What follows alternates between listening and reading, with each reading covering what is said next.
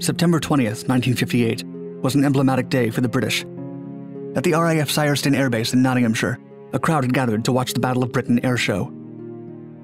With many wounds still fresh from World War II, veterans were proud to see the protectors of the skies flying over them. Everything was running smoothly until the RAF's newest addition showed up to astonish the citizens, the Vulcan bomber. Then all hell broke loose. First, little pieces of what looked like white confetti came out of the aircraft's wing. Next came flames, a sound of thunder, and smoke billowing over the airfield. A crash had happened in the middle of the show.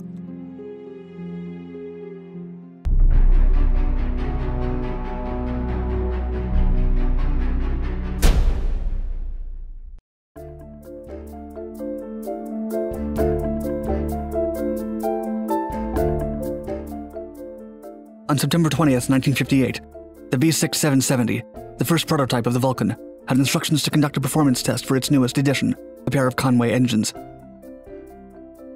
This prototype had swapped the standard Sapphires and Avons for Rolls-Royce Conway power plants. The crew consisted of 3 Rolls-Royce employees, Captain Sturt, second pilot Ford, flight engineer Hawkins, and a navigator, Lieutenant Parrott, an RAF member. On the day of the accident, the VX-770 was flying from the Rolls-Royce airfield at Hucknall. If there was extra time after the flight test, the crew was instructed to fly past the Systerson Airbase for the Battle of Britain air show. No member of the crew knew that none of them would ever be able to commemorate another victory parade.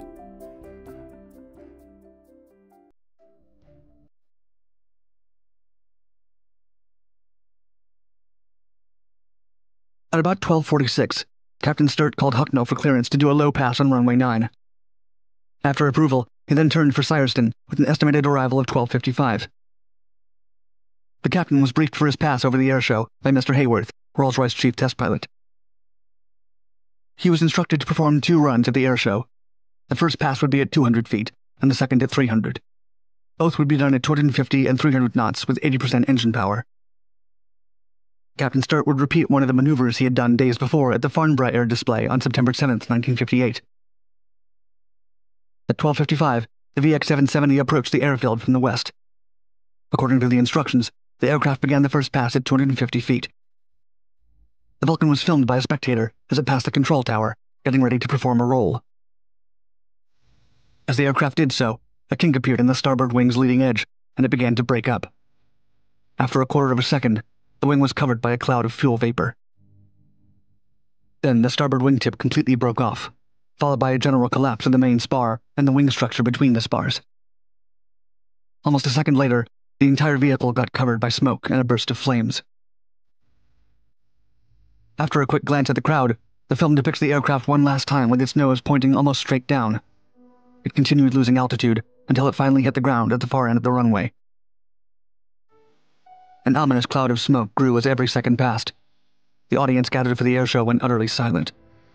Only the sirens and alarms accompanied the suffocating air of the runway.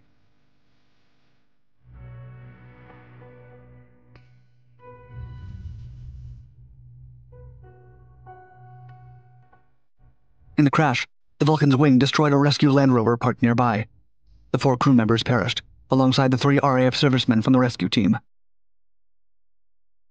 From the first indication of structural failure to the time of the crash, a mere 6 seconds passed. It was a fast and brutal tragedy that ruined the happy ambiance of the crowd. The wreckage trail extended over 1,400 yards. The body of one of the aircrew smashed through the perimeter and was burning in the field. The rest of the remains from the crew were scattered across the area. After a thorough inspection of the wreckage, it was confirmed that the primary cause of the accident was a structural failure of the starboard main plane. Amateur films from the crowd and photographers taken at the time of the accident corroborated the cause.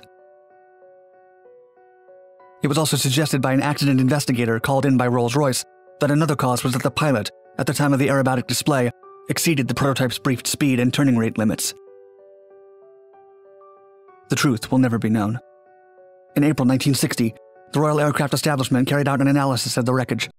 It produced a report, but no copy has been found to this day.